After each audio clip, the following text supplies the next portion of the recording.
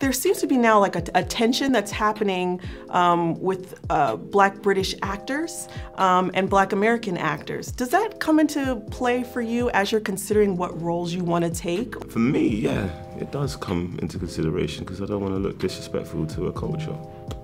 I'm not really in the business of that. If I feel like I'm stepping over a line or just won't entertain it, do you know what I'm saying? If it's just not for me. And then if something comes my way and I'm given an opportunity, I interrogate why people want me to be a part of it, interrogate why I want to do it. And if those reasons align, I'll step in. And if people project attitudes towards it, I just got to hold it and go, that's how you feel. But I know why I'm doing this, do you know what I'm saying? And I just got to keep in that space. Yeah.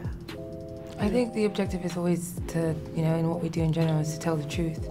And I know that for myself, and I know definitely from Daniel and watching his work, that is always the quest. And in doing Queen and Slim, for me, it's like I wanted to bring honor to this woman's story and who this woman was, and to bring honor to the experience of being Black in America.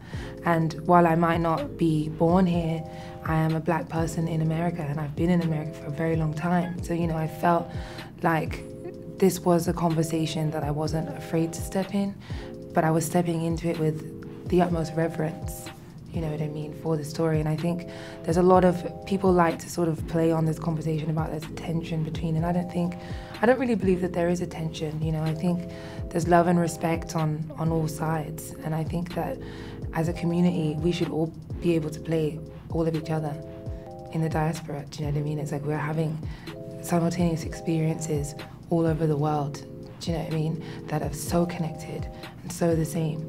It's like, my family are Jamaican, do you know what I mean? It's like we were just the slaves that were dropped off over there. Do you know what I'm saying? And I think, at the end of the day, when you live and exist as a Black person in America, at least to white society, to a certain extent, no one is asking where you're from and where you're born, When I walk into a room, my Blackness announces itself before I open my mouth. So people are already judging me and who I am as a Black American when I exist in spaces in Black America. Do you know what I mean?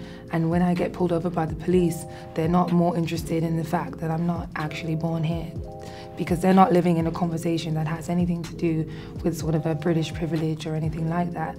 And while I do recognize that there are definitely moments and there is an othering that happens for sure, in society where they're like, oh, this kind of Black, especially in America, this kind of Black is better or more acceptable than another.